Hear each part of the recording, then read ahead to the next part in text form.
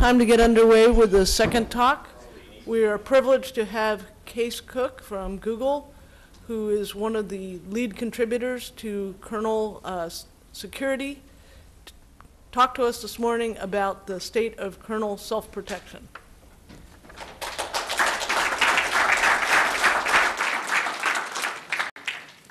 All right, thanks. I've been told I should project, so I'll do that. As mentioned, my name is spelled funny, but it's just pronounced Kees. That's the Dutch spelling. I blame my parents because they named me after my grandfather, but this works. If you want to follow along, I have some links in some places, in some of the examples. That's the URL to the PDF of these slides. This presentation is about the Linux kernel. Much of what I have to say at the beginning sort of applies to other software in the whole software ecosystem, though there's sort of a rough agenda of what I'm going to cover, some of the background and justification for the Self-Protection Project and why I feel passionately about this, and then a little bit about who we are, the bug classes and exploits we're trying to kill, and how you can help if you're interested. When I'm talking about kernel security for this talk, it's more than just access control or attack surface reduction or bug fixing or protecting user space, and more than just kernel integrity. These are all topics in general kernel security, but this is specifically about kernel self-protection, the kernel trying to defend itself from attack. And the reason for this, I don't need to really drive this home, but everything is using Linux. There's 2 billion active Android devices. Now, the downside of this, of course, is the majority are running a 3.10 kernel. Slowly, 3.18 is catching up. Last year, this was like 3.4 and 3.10, so that's nice. We're moving forward in time. That's good. But the issue is that bug lifetimes on these kinds of devices are even longer than the bug lifetimes that exist in upstream. And sort of talking about the lifetime being when it was introduced and when something was solved. And there tends to be a lot of attitude in the upstream kernel society about this is not our problem. They're running such an old kernel. They should use the latest kernel. It's like, OK, fine, but they are still running the Linux kernel. How do we get to a place where even if you're on an old kernel, you're at least somewhat defended? Because it's hard to get those bug fixes all the way back to these old devices. It would be nice for all of our phones to be running the latest kernel, but we're not there yet. That's a whole other topic. So looking at upstream bug lifetime, John Corbett looked at this in 2010 and spent the time to research, when was a CVE, a CVE flaw introduced and when it was fixed, and figure out the lifetime for those bugs. And this is the opportunity an attacker has, basically, between when it was introduced and when it was fixed. I did this again. I keep doing this every time I give this presentation, looking at the Ubuntu CVE tracker. Their kernel team does a pretty good job of doing that same research and looking back to see when a flaw was introduced, and then obviously when it was fixed. And so the numbers here are sort of beginning to creep up to 6 years on average. And I can show soon why that is. But really, we've only had about 3 critical bugs, but their lifetime is huge. They were introduced, and then 5 years later, we went, oh, let's fix that. Last time I gave this talk, I told people, hey, all of your machines have a critical bug, and we don't know what it is yet. Turns out that was Meltdown Inspector, but that turns out to be a hardware issue, so I'm not including that in my count of software flaws, but still, there's very likely a software flaw right now on all your devices, and we just don't know what it is yet. So it'd be nice to try to contain the effect of that flaw. So this unreadable graph is CVE lifetime. So every vertical line is a lifetime of a single CVE from when it was introduced at the bottom to when it was fixed at the top. So time is up and down. You can see the kernel releases in very small text on the side. And then, so red, which you can barely see, are the critical ones. And then orange was sort of high, medium, and low. And really, let's only pay attention to the critical and high lifetimes. The long red one there, it was the dirty cow, and that really brought the average up. But you can see it's starting at the right side. It's actually we're starting to see the lifetimes lifting up out of pre-Git history. So I was concerned for a while that the average was going to be growing forever, because the average was just going to be, well, it was introduced before Git history, and now it's further along in time from Git history, so the average will just keep getting bigger. We've actually started to see the tail of these coming to lift up out of pre-Git history, so I'm hoping that maybe we'll stabilize this average to 6 years so that we can start reducing it to have our bug lifetimes be even smaller. And that's mostly about detecting bugs and finding and fixing them. Some people will come to me and say, sure, big deal, there was a 5-year bug lifetime, but no one knew about it. They couldn't use it. An attacker didn't find those bugs. I say, well, no, this risk isn't theoretical. We have evidence that attackers are watching the Linux kernel commits, and they tend to be better at finding bugs than we are at finding them. We've had times when they come out in public and say, you know, haha, we found this as soon as we committed, and we've been using it for the last 5 years or whatever. But most attackers are not going to be publicly boasting about this. It's important to think that it's not theoretical. There is a real thing here. So fighting bugs is good. We are finding them. I think the graphs sort of show evidence of our use of all the static checkers and the dynamic checkers. We're fixing them. There's thousands of fixes going into the stable branches. I think when I looked somewhat recently in the 4.9.49 stable release at the time, there were almost 3,600 patches, which turned out to be about 73 bug fixes per stable release number. So it's very clear we're pulling in lots of bug fixes. The problem is, of course, they're always going to be around, and they exist whether or not we are aware of them or believe in them. Whack-a-mole isn't a solution. It definitely helps us reduce the number, but we're still going to have, and we're going to keep introducing bugs. So a wonderful analogy was given in the 2015 Linux Security Summit by the lead admin for kernel.org, where he talks about the 1960s car industry and how there was all this advertising on, it's amazing how well it runs. You drive down the highway and you're not sprayed in the face with, you know, gas and coolant and whatever, and everything's great. But of course, at that time, if you blow a tire and run into a tree, everybody dies. Like, it just did not work. Like, it ran really well, but it did not fail very well. And so there was a lot of attention given to safety. And this is where we need to make those changes in our general software ecosystem and in the kernel in particular. And for the kernel in particular, since user space is becoming more and more difficult to attack, if you looked at Jesse Frizzell's keynote today, talking about locking down all kinds of stuff in user space with containers and isolation and all sorts of other confinement, this starts to paint a huge target on the kernel itself, because you must expose some interfaces to the kernel, otherwise you can't get anything done. So, you know, getting into the kernel and making attacks against it is becoming significantly more interesting to attackers. And I don't want to terribly scare anyone, but it isn't hyperbolic to say that lives depend on Linux. Like, for example, the 2014 Futex kernel bug was used to root Android devices, but that eventually got co-opted by the hacking team group, who sold, you know, weapons to oppressive regimes and used that to target their, you know, dissidents and their families. It's like, this actually affects people's lives, potentially. That's why I tend to feel pretty passionately about making sure we protect stuff as well as we can.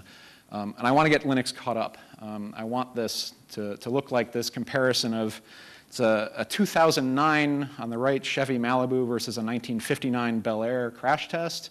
And the 1959 cabin is just completely smashed. There's nothing left in there. And 2009, the cabin is mostly uncompressed. It's a terrible accident, but, you know, the crash test dummy is surviving that one, but not so much in the other car. So I'd like to do the same thing for Linux in specific, but the rest of the ecosystem generally. So killing bugs is nice. Linus Torvalds has a famous quote effectively saying, all security bugs are just normal bugs. And there is some truth to that statement. Your security bug may not be my security bug. Your just bug might be my critical security bug, et cetera. And given the variety of bugs available, we don't have a lot of idea of what attackers are going to be using at any given moment. And bugs might be in out-of-tree code, not in the main upstream kernel. Some on upstream vendor drivers, for example. And again, this is where a lot of the kernel community tends to say, oh, but it's not our problem, it's in out-of-tree code. It's like, well, sure, but you're providing the infrastructure that that code runs on. Can't we do something to make it harder for people to shoot themselves in the foot to have those bugs exposed in the first place? So I'd rather us kill entire bug classes. Then they can't happen again. Not even out-of-tree code can hit them. But we'll never kill all bug classes. That's fine. We can, however, kill exploitation methods. So if we can eliminate the exploitation targets that are used in the kernel, if we can eliminate methods that attackers use to gain a foothold, eliminate information leaks, basically anything that assists an attacker, get rid of it. Make it as an inhospitable environment as possible. And the tweak on this, of course, is that we want to do this even if it makes development more difficult. And this has been a huge pushback where you say, but you're adding so much complexity to the kernel. I don't want to have to deal with that. There's a lot of pushback on this, which isn't an unreasonable argument, but it needs to be weighed against the protection that it provides. You've got, for example, going back to the car analogy, you've got a car designer who's trying to, I want the lines of the exterior of this vehicle to look like this, and I want the window to be, really big over here, and the guy in charge of, whoever's in charge of the door design is like, well, no, we've got to have a titanium bar here, so when it gets hits on the side, we don't get crushed. And the designer kind of goes, I got to work around this. But they're working around the safety concerns for that situation. So what's nice is it's rare to have a single bug result in a viable exploit. Most attacks are built out of a chain of bugs, so anything we can do to break that chain of finding a target, injecting code, locating that code, and running it, like anything, there are going to be methods and bugs to use to build this whole chain of attack. Anything we can do to break that helps us. So that's another way of stopping the exploitation. So what can we do about it? We already have defenses that exist in the world, and there's a growing concern about improving kernel security, so much so that the Washington Post wrote up an article on this. We've got techniques that exist in, for example, GR security and PACS, which have tons of stuff. There's research stuff in academic white papers, like the PTI patches recently for Meltdown came out of academic research. And a lot of those things haven't ended up in the upstream Linux kernel for a variety of reasons.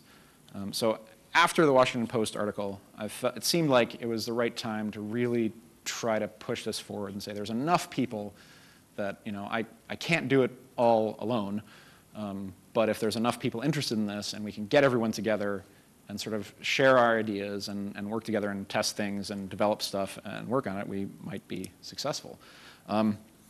But speaking briefly about out-of-tree defenses, this is what a lot of people have gone to since they didn't, you can only do so much as an engineering group on a kernel that you're using. So some downstream kernel forks that have defenses. For example, technically, Red Hat's kernel is a fork of the upstream Linux kernel. They had for a while an exec shield series of patches that improved defenses. Ubuntu tends to develop their AppArmor defenses in Ubuntu first, and then upstream it. And that's a fork. It's a distro fork. All distros are a fork, except for like 2. Android has, the Samsung Knox has some significant changes to the kernel as well to provide some defenses. Then, of course, like the granddaddy of them all is GR Security, which has tons and tons of stuff that they developed as a defense. But all of this is out of tree from a certain perspective. Now, if you're only using the kernel, let's say you're a web host and you just need a kernel to run and provide you with user space, it's much easier to run a fork because you're in a better position. You don't have to make changes on your own. However, if you're developing the kernel for specific purposes, you're a phone vendor or you run a production service that needs changes to how the kernel works, it's really hard to try to integrate multiple forks. You've got your own fork of things that you want to do, and bringing in other forks tends to be incredibly painful, and your engineering staff may be limited.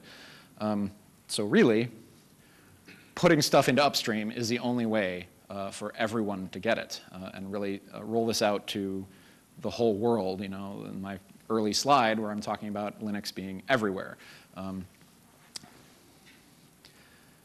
So just a quick digression first, totally changing the subject. Defending against email spam. So I'll get to a good point here, I swear. So the client connects, the server accepts that and sends a banner, and we go back and forth with email protocol, one line at a time, sort of getting through communication. This is normal way to do it. There is a class of spam bots that they just connect, and the server accepts it and sends a banner, and then they just dump everything at it without even waiting to see. And then the server sort of processes it a line at a time anyway, and says, oh, hi, okay, yeah, sure, and takes your spam. There's a trivial solution to this, which is inserting a short delay between connecting and sending a banner. The client connects, the server accepts and waits, and the client dumps everything because it's a spam bot, and then the server goes, oh, you were talking before the banner arrived. You're not even remotely speaking the correct protocol. Drop the connection. I'm not going to talk to you. And like whatever you do first for spam defenses will catch 90% of the spam. So here it is with a virtually no CPU effort. You can drop all of your spam because lots of spam bots are not paying any attention to the actual protocol. That's nice. It's powerful because it's not the default. Bots, if everyone did this, bots would adapt, but they'd be forced to actually implement proper SMTP stacks to get it done, so it sort of drives things up a bit as far as the difficulty. But if you have a defense that's in a fork, that's unexamined or only run by a small subset of users, those people gain the protections, but sometimes they haven't been looked at by any researchers. You're not certain that they provide the defense that they claim to provide. But on the flip side, having a mixed environment does give you some additional resilience. But the point is to get stuff actually in. So to illustrate this, my second digression, stack clash in 2017. So a lot of the underlying issues for the stack clash vulnerability were identified 7 years prior. The idea being that if you can control the memory layout of a process, you may be able to manipulate things and crash your stack into other things and gain control over setuid processes to elevate your privileges. So in 2010, this was examined and looked at, and the Linux kernel folks said, we'll add like a one-page gap between heap and stack, and we'll be good. And in GR security, from 2010 until their last public patch, took it further, and they said, we're uncomfortable with only 4K. I think this should be a lot bigger. We're not sure, but it feels like there's more problems here. They were correct. So they defaulted to 64K, but you could grow it a whole bunch. It turns out the gap was not enough. This is a snippet of the code responsible for them. An additional piece was that they lowered the size of the stack that was allowed for setuid processes. So that they had this gap, but they're saying, well, if you're going to try to run a setuid process, let's stop you from being able to manipulate stack sizes and do all sorts of crazy things to change the layout. You shouldn't be able to do that either. So they added additional protections. And it turns out this was incredibly effective against stack clash because you couldn't manipulate the stack. This worked very well. They were correctly paranoid to think of that.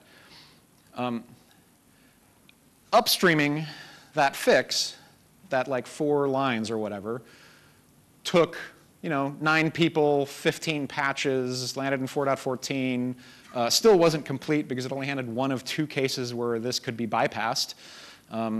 and the fixes for the second problem are on the way. But what wasn't considered at the time in GR Security's solution was that the stack limit can be changed from outside the process that is execing. So you can start a bunch of threads, and the other thread will start to exec, and then you just keep manipulating the stack until you bypass it. And sure enough, you could do this even on a now old GR Security system. They found another way to bypass a protection that was put in upstream that was pointed out by upstream people, but we missed it. So it was still unexamined, but we actually went back and forth to find a proper solution to this. The point being that out-of-tree defenses really need to be upstreamed. Without that back and forth, without the open development, without actually getting it in, you end up in situations where you have kind of a maybe defense. It probably works, but have we really looked at it? Has it been widely deployed and shown to actually be what it says it is? So again, this isn't universally true, but it sort of illustrates why some tiny change sometimes requires way more work to actually get into upstream. So how do we do this? And that was at the end of 2015. After that Washington Post article, I said, all right, let's get together. I posted to the kernel hardening mailing list. It was pre-existing, and started up the Kernel Self-Protection Project and said, anyone interested in coding, testing, documenting, discussing, whatever, let's get together and try to get this done. So these numbers are a little hard to count. I sort of hand wave it, but there are a lot of other people also working on things that are about defending user space from user space, kernel-assisted user space defenses, brute force detection, a bunch of other things like that. The KSPP tends to focus on protecting the kernel from kernel attacks from user space rather than protecting user space. So there's about 12 organizations and maybe 10 individuals working on a ever-shifting set of technologies. It's slow and steady. It's not a revolution. It is an evolution. Standard comment. This is my eye chart of names. There's lots of other people on this mailing list, but I've been working on code and testing and design. I've probably forgotten some people, so please let me know if I failed to mention you or if you've moved between companies or anything else or spelled something wrong. But I really like to point out how many people have joined this in some capacity, and I'm hugely grateful to them because we need as much help as we can possibly get. It's a huge bit of work, which I'll now get into. Possibly another digression where I talk about the two different types of protections, the classes, sort of the basic categories for these protections. So there's probabilistic protections. This is some secret that the attacker does not know. This is weaker than a deterministic protection, based on the naming even. Familiar examples are your password. If you share it with someone else, they have access to your stuff. Like, okay, it can be guessed, it can be brute forced, et cetera. This is a probabilistic protection. The stack protector is a canary value that is randomly created and is supposed to be secret, so an attacker can't use it. Address space layout randomization, the offset can be exposed. Again, it's just a probabilistic defense. It makes things more expensive to attack when you're trying to develop exploits. Better than that are deterministic protections, which is the state of some system that can't be changed. This, of course, assumes that the system is actually does what it says it does. So all my familiar examples here were ruined. Read-only memory, yeah, okay, fine, but Meltdown can't write to memory yet. We'll see. Bounds checking, except Spectre, but in normal world,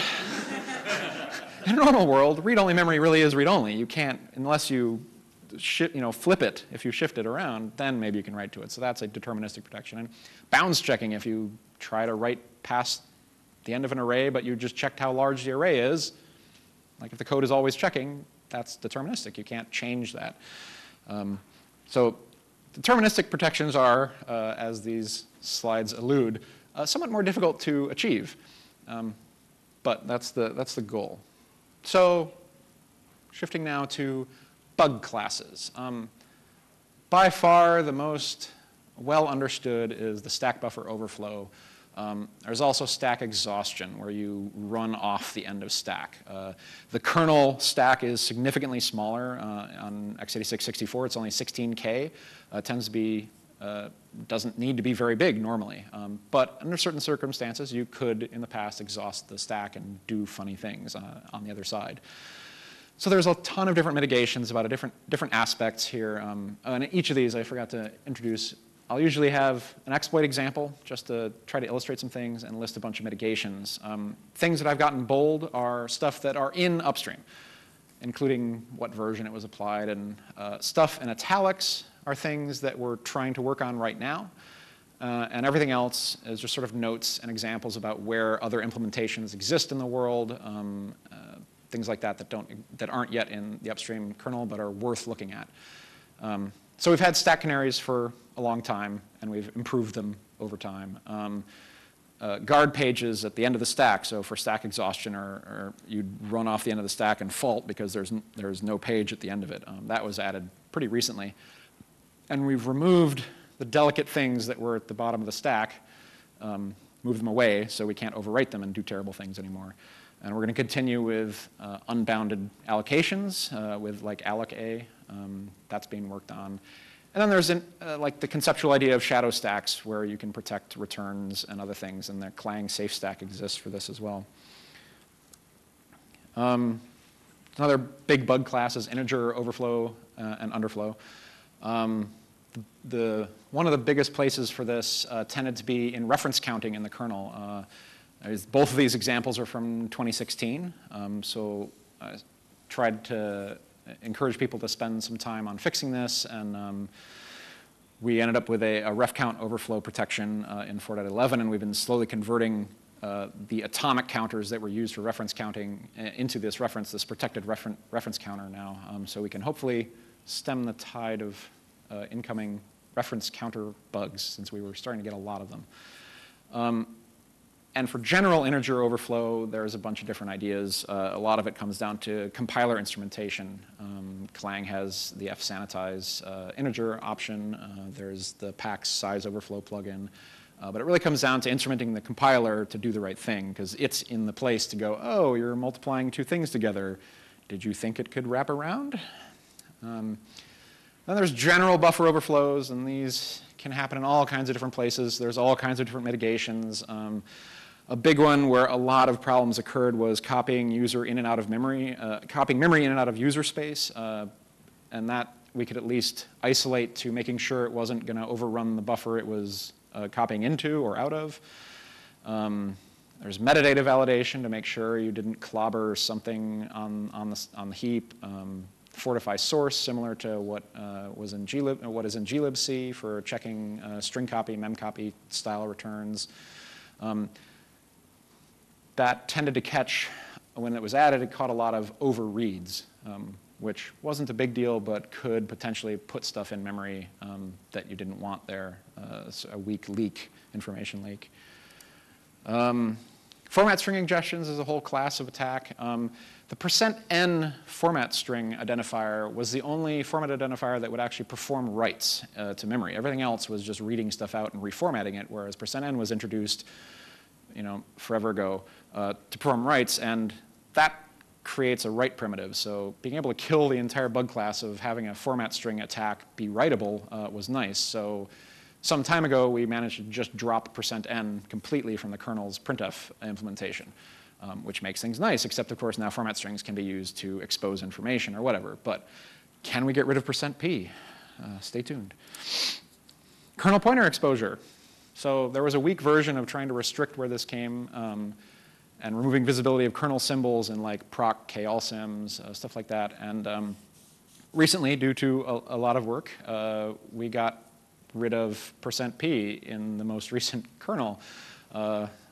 Linus seems to have really agreed with the direction for that, and Tobin drove a lot of it. So now %p is a hash. It's not an actual value, so you can compare two numbers because they'll have the same hash, but the actual memory location is not meaningful anymore, which was an incredibly large hammer I was not expecting us to see. but now we have it, so that's kind of nice. Uninitialized variables. This is another one that a lot of people talk about, like, oh, it's just an information exposure bug, or we can't really, it's just uninitialized. We don't know what's in there. It's like, well, no, it's been initialized. Something wrote to it. It's just figuring out how to write to it so that you can have control over it. So I actually made an example of an exploitable uninitialized variable where it was a function pointer, so you could gain control of a function pointer and do stuff. So clearing the kernel stack between syscalls is nice. It can be very expensive, so there's some work from Pax and GR Security that's being ported to try and make this an intelligent clearing. So you only clear as far into the stack as you went during that syscall. That takes a bit of compiler instrumentation. Another semi-large hammer is just wiping structures when they're passed down to a function. So for example, compilers normally say, hey, you've got this variable that you didn't initialize and you're trying to use it.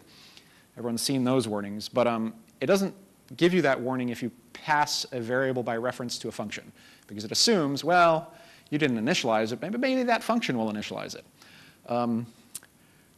Funny story, it doesn't always initialize it. So just clearing them all the time was an added feature to a GCC plugin recently. So the by reference clearing has stopped at least 2 information exposures I know of since it was introduced in 4.14. So that's a nice mitigation that's already showing some value.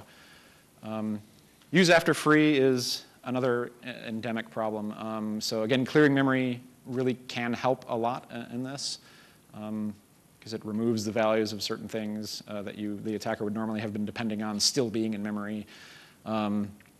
Segregating how memory is allocated helps. So for example, if an attacker has control over allocating one size of memory and the kernel is doing something else at the same size and it frees it, the attacker would then be able to allocate something that's the same size and then it would get used later. But if something where an attacker had control over the size was in separate allocation pools, you are not as easy, it is not as easy as an attacker to overwrite the same sized object if you have separated pieces.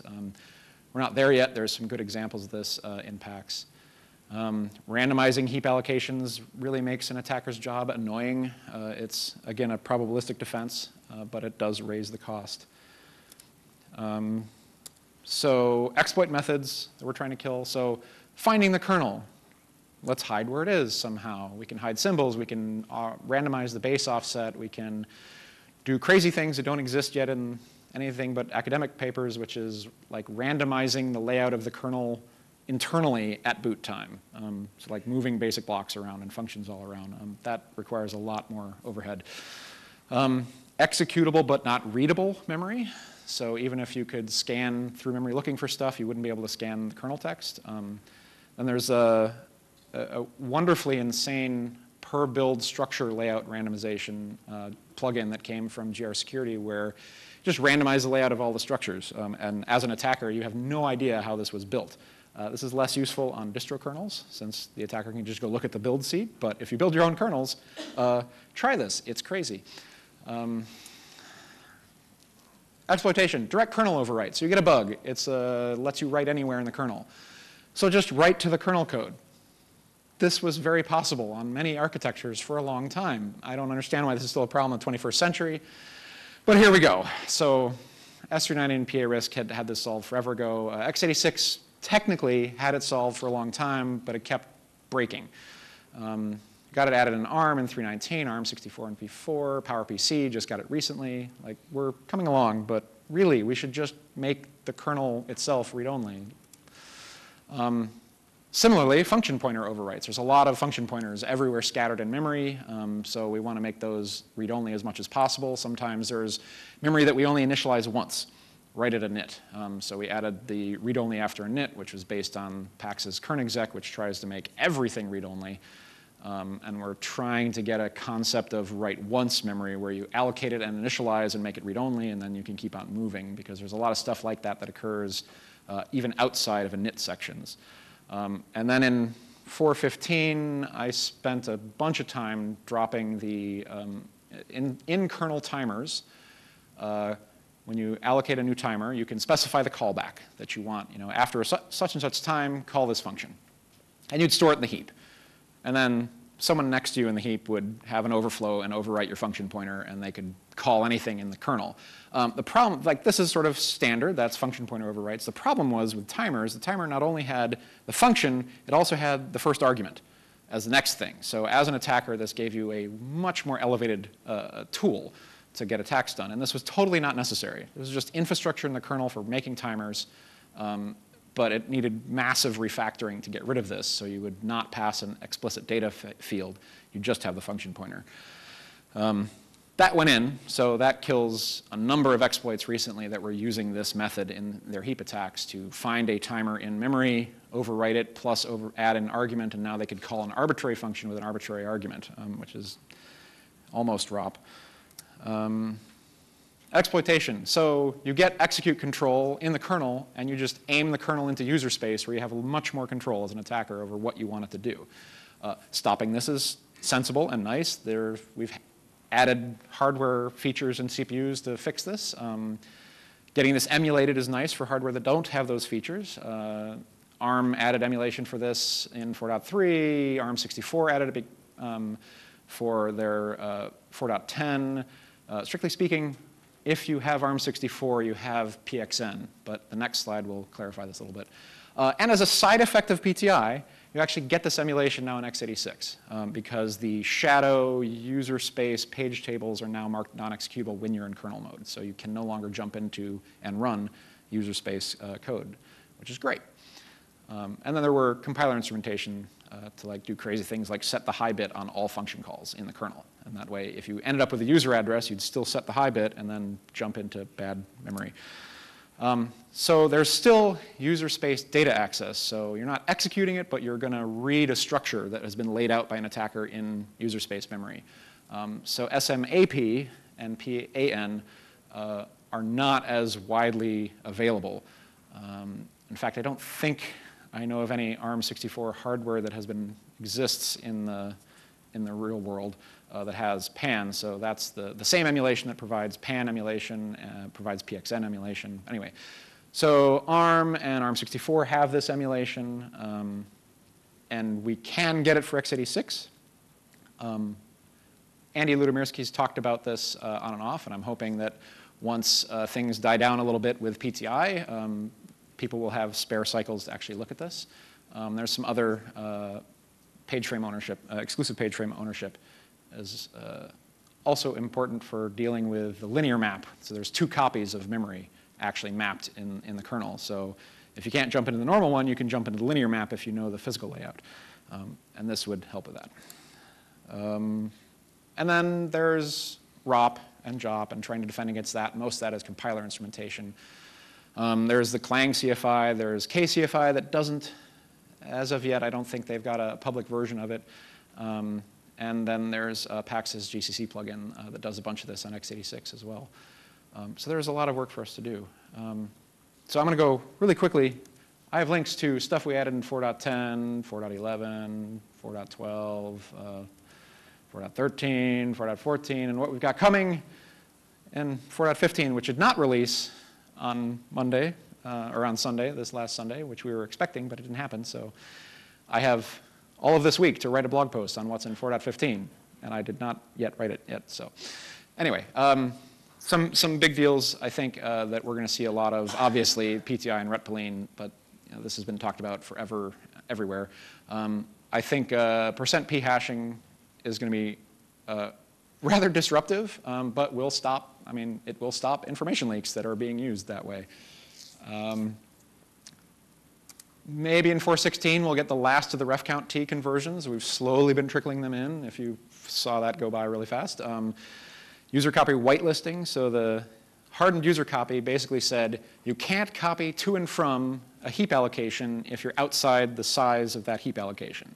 But as it turns out, very little of heap allocations need to go in and out of user space at all. Usually it's one field or a couple fields in the middle of the structure. So the whitelisting basically says, here I know I'm going to copy this 1 or 2 fields out of this allocation. And that actually gets you, you can, like on a running system, 85% of slab memory is no longer able to be copied in and out of user space. It's just attack surface reduction. That's really nice. And I was super frustrated recently by the Blueborn attack, which was protected trivially by stack canaries, and nobody had turned on stack canaries where it mattered.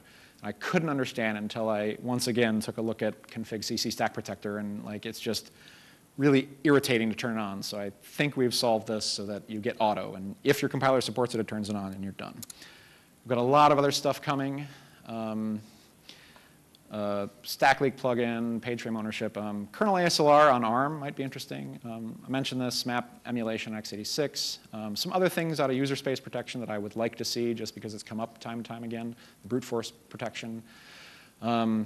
Crazy stuff like link time optimization where all of the kernel is linked in one pass at the end by the compiler. Lets you do crazy things with CFI. Removing other common things, read-only page tables, harden allocator, maybe hypervisor magic. We've seen a lot of hypervisor work in other places. We've got a lot of challenges. Conservatism, we've had 16 years it took to accept the symlink restrictions that went into upstream by multiple people.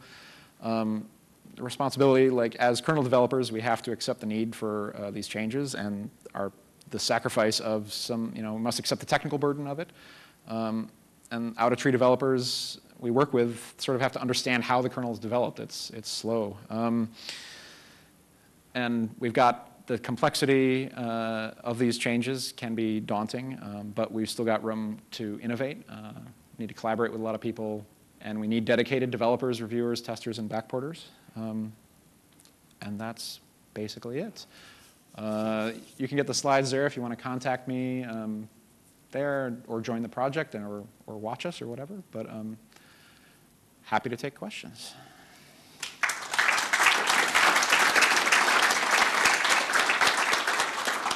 Thanks very much, Kees. We have 4 minutes for questions. Okay. I remind you to repeat them. Okay. Yes. What I think we need is we need developers to have ingrained in them good security practices, and that may be more documentation. For example, I've just created an API where I pass around a function pointer on the stack. How bad is that? I literally don't know. Attempting to summarize the question is there appears to be a lack of good security practice documentation in the kernel. Hopefully I'm getting this right. And it would be nice to have one place for developers to go for common questions like, is this safe to pass a function pointer around on the stack? And things along those lines. I agree. I would love to see more documentation. If anyone, please step up and do that. I would greatly appreciate it. It's why I talk about some of the contributions are not coding. It's testing, it's writing, it's anything you can think of. There's a lot of work to be done here. It would be very nice. I agree. Yeah. Do you have the statistics of how long the bugs will be open? Is there a reliable estimate of how many bugs there are currently in the kernel that we don't know of? The question is, while I have statistics on the lifetime, have I created any extrapolation of how many bugs may exist in the kernel? Is that accurate? I haven't tried to do that statistical analysis. I'm not a statistician. It would be interesting to find out. You could probably correlate it. Yeah. I'll throw out my estimate. Okay. Assume 3 bugs per 1,000 lines of code, somewhere between 6,000 and 7,000 bugs. Okay. Please that was repeat the 3. question. That was 3 bugs per 1,000 lines of code. Is that right? Yeah. And that gets to what? 60,000, 60 to 70,000. Oh, so we have 60 to 70,000 bugs in the kernel. There you go. That's a low estimate. A low estimate, though hopefully by the graph of high, critical high, medium, and low, hopefully that's very few of those are critical, but they're there. Cool. So I'm curious, are we making the kernel undebuggable? As someone whose primary role is investigating failures. I mean, if Right. we really have a different address layout on each device, which is one of the things you mentioned, how am I supposed to solve a problem from Yeah, the failure? the question is how do we, is this making the kernel harder to debug? And the short answer is yes. The that's part of the technical burden, sort of accepting the defenses. But the goal with all these defenses is to try to find a way to still make it useful to debug. The problem is debugging a kernel and attacking a kernel tend to share a lot of the same needs and constraints, which is why it's nicer to kill exploitation methods, because that's just artifacts of how the kernel was made helping an attacker. So if we get rid of those, it doesn't affect debuggers, and it irritates attackers.